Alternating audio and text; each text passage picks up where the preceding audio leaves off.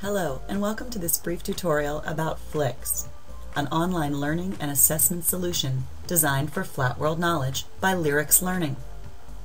FLYX accompanies Flat World Knowledge's financial accounting textbook by Joe Ben Hoyle and C.J. Skender.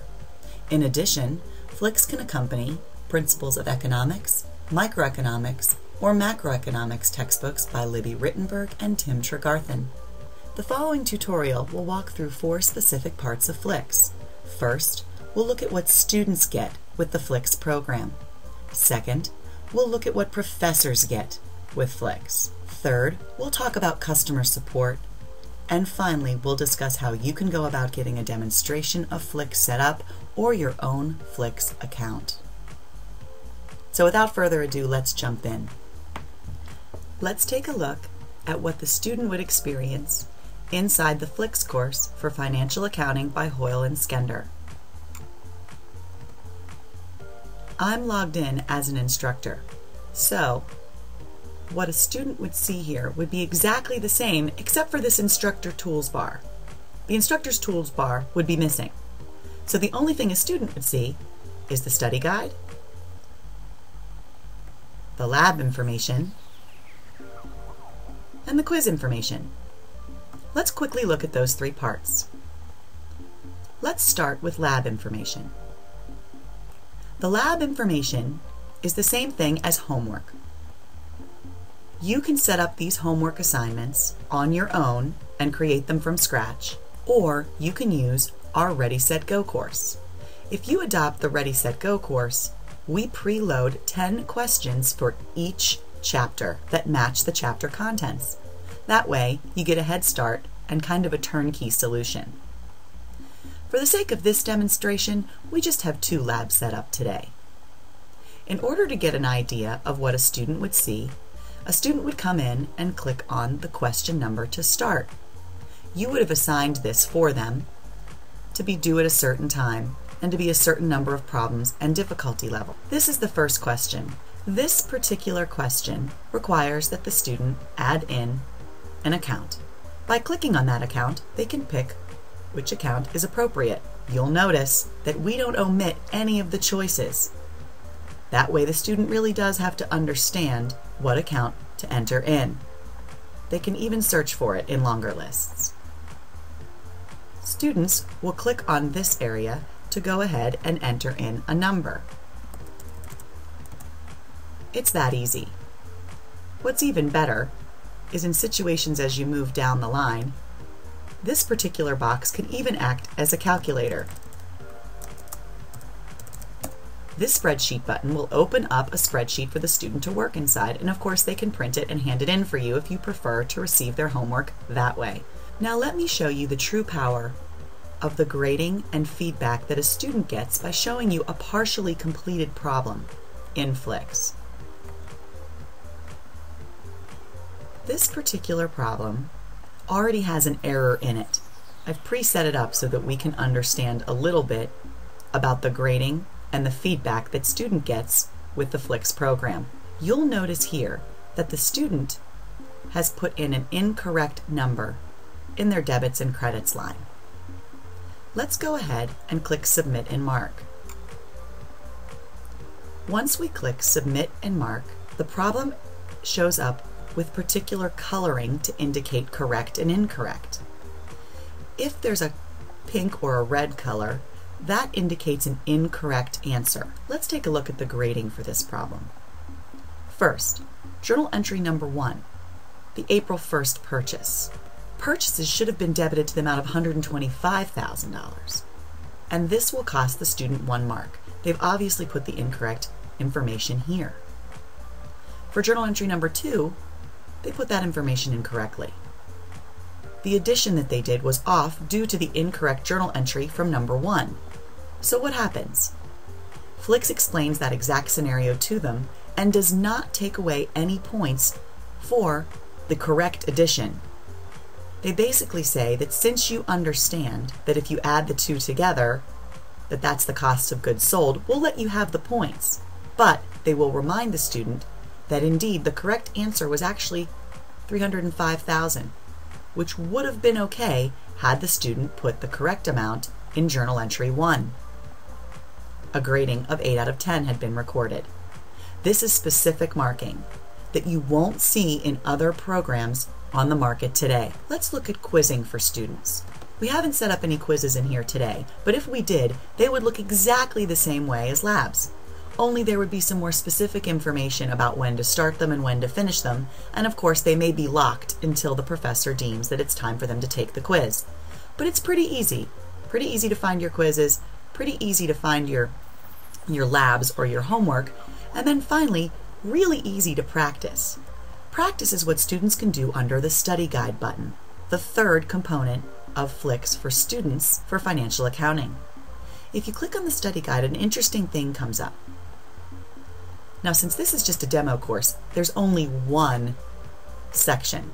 But in a real course, there would be probably 20 to 30 of these particular subject areas. And of course, it wouldn't say experimental questions. It would say things like FIFO, LIFO, liability, and other concepts in accounting. Now, when a student goes ahead and does work in this area and does it right, the bar is coded with a green segment. When they get answers wrong, it's coded with a red segment, and things that they have yet to try are in yellow. This particular area, student would note that, hey, they probably need to do a little bit more work. They can change this bar from more green than red and yellow by clicking on the practice button. If I click on the practice button, I'll open a window that brings me right into problems that deal with that subject area. Another way the student can change that bar to having more green than yellow is to just work on more homework assignments in the lab section of their FLYX course. The more they complete within their homework and get correct, the more green will be available on that bar. This is a very important tool that allows students to assess their knowledge of the material in a non-threatening way. So there you have it, the 3 parts that comprise the student section of the FLYX program. Once again, the lab or homework section, the quiz section, and finally, the study guide. Now let's move on to the instructor side of FLYX.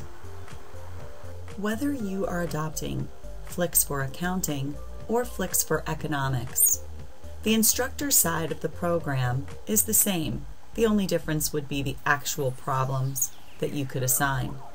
So for the sake of our demonstration today, I'm going to jump in to our Principles of Microeconomics course to show you the instructor side capabilities of the FLYX software. As we mentioned before, in the student side presentation, the only difference between the instructor side and student side interface are the instructor's tools. The first part that we'll look at is the Managing Courses button under Instructor's Tools. I want to make it clear that one of the greatest things about FLYX is the fact that it is so easy to use and get started with. Every single page not only has a dialog box for you to enter information, but it also has instructions right on the page. So if you forget or get confused, all you need to do is read the page to understand how to proceed. Right now, we're in the Manage Courses button. We're going to go ahead and take a look at the course information. This is just the place where you can specify information about your course. You can also change the time zone so that your course assignments come due at the appropriate time for students in your time zone. Here's where you can view assignments for each chapter. Or if you choose to do assignments by week, you can create them and edit them here. I'll click on View and Edit, and will bring us into the View and Edit Lab screen. You will see, because I am in a Ready, Set, Go course, a bunch of labs are already set up for me. It is here where you can choose to edit them. You'll see that there's a start date, an end date, the ability to change whether or not the homework assignment is required or optional, to give this particular homework assignment a number of attempts, to set the duration of this homework assignment, and to decide whether or not you will allow students to jump around in the questions by saying yes, they can split up the questions, or no, which makes It's such that the student would need to go from the first question to the second question to the third question in that exact order. One thing you'll want to note about our homework assignments and our quizzing is that these questions are all algorithmically generated. So students will receive the same question with different numbers. Now let's say you'd like to edit the questions in one of your labs. Let's click on Lab 4 and then click on Edit Questions. It is here where you can make changes to the existing lab, or you can review the questions to make sure they're what you'd like them to be. So go ahead and click on Chapter 4, and we'll say Putting Demand and Supply to Work, and then of course you can click on Demand and Supply Shifting.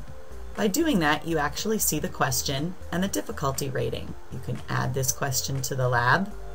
You can even view this question by clicking on it and clicking Try Question. When you click on Try Question, it allows you to go through this problem just as a student would, so you can understand if this is appropriate for the homework assignment that you are creating or editing. You can always make changes to your questions order.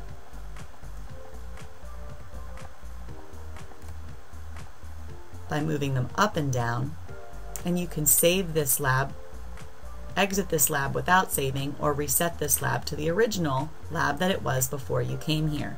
It's all very easy.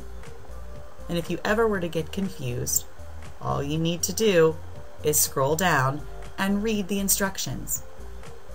This particular text explains exactly how to set up labs and what all of the different settings mean. So there you have it. That's how you can edit labs in your course. Now, let's edit quizzes. Quizzes are slightly different. Quizzes have some different options. First, there's a start date and a due date. You can make this quiz required or optional, just like homework.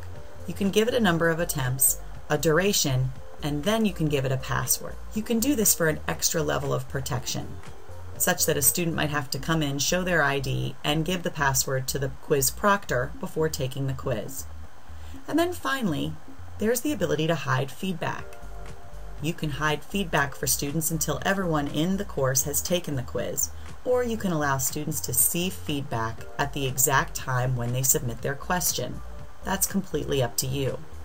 If you have any questions about how to set these parameters, again, by scrolling down and reading the text that FLYX and Lyryx provide, you can get a better understanding and remind yourself on how to set up quizzes.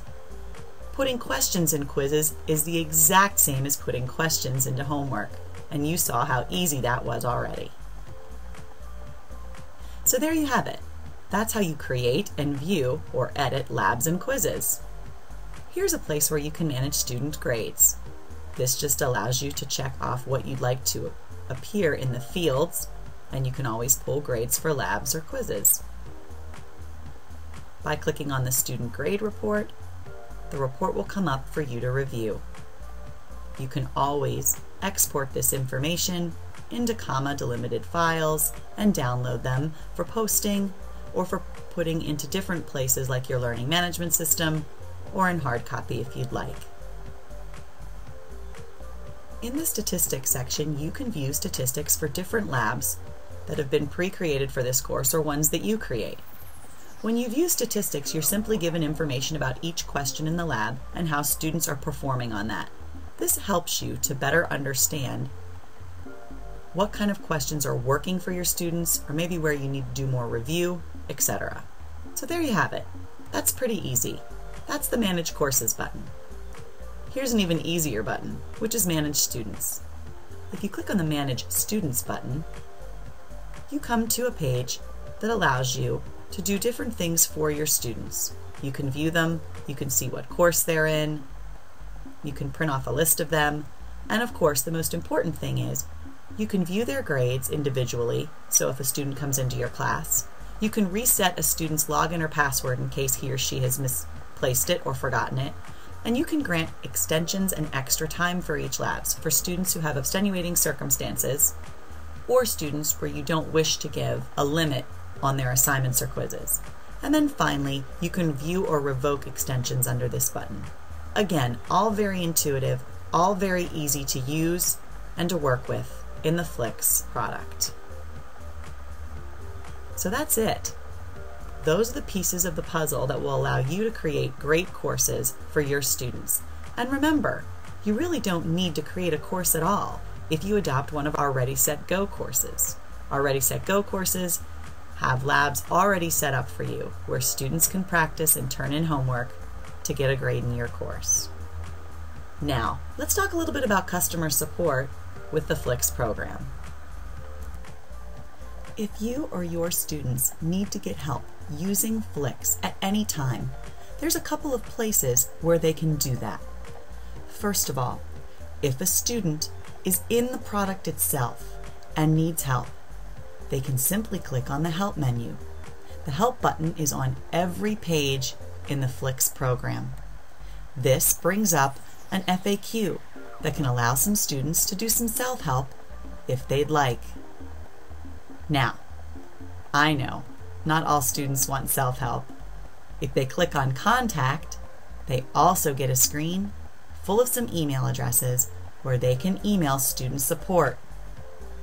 The Lyryx staff is available 7 days a week and will reply to inquiries within 24 hours. And by the way, that goes the same for you. If you have any questions while you're working in the FLYX program, by clicking on the Contact Us link, you can get the instructor's support email address where you can request support from the Lyryx staff. Now, when you're in Flat World Knowledge's website, all you need to do is click on the Contact Us button under the Help menu. Once you click there, you can see our Get Help Now box, which will allow you to call us, email us, or start a live chat to get assistance. Often, getting help at Flat World Knowledge is best when a student is having trouble actually making the purchase of the product. Anytime you have questions about the functionality of the FLYX product, or if it has something to do with content or grades, the best place to contact the staff is underneath the contact link. There it is. All the ways that you can get customer support through Lyryx and Flat World Knowledge for the FLYX product. Now let's move on how you can get started today.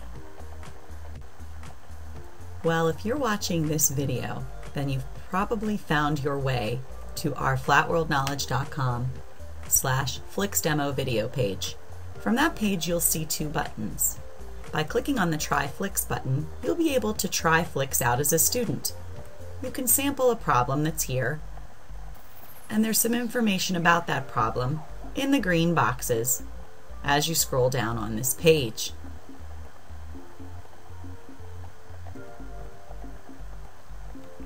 Once you've decided that you'd like to get a little bit more in depth with FLYX, you will want to click on the Get FLYX button. This takes you to a registration form. It's pretty basic. You just fill in your information about yourself and your course. But where it gets interesting is under assignment information. You can choose to either get Ready, Set, Go assignments, custom assignments, or self-serve assignments. Self-serve assessments have the most control. You would create your assignments and quizzes on your own from our list of preloaded questions. Custom assignments are unique. All you need to do is send your course outline into Lyryx Learning, and they will create the assignments for you based on the material you cover in your syllabus. And then finally, our Ready, Set, Go assignments are turnkey. We have preloaded about 10 questions per chapter for homework assignments for you to use in your class, and all of these questions match the book chapters. You'll want to make sure you specify which kind of assignments you would like set up for your course, and finally any special requests. As you can see, getting started with FLYX is very easy. And finally, if you would like to speak with a representative about FLYX, all you need to do is contact us at FLYX@flatworldknowledge.com, and we'll get back to you as soon as possible. Thank you so much for spending time with us today to learn about FLYX for economics and for accounting. We'd love to work with you. So thanks again from all of your friends here at Flat World Knowledge.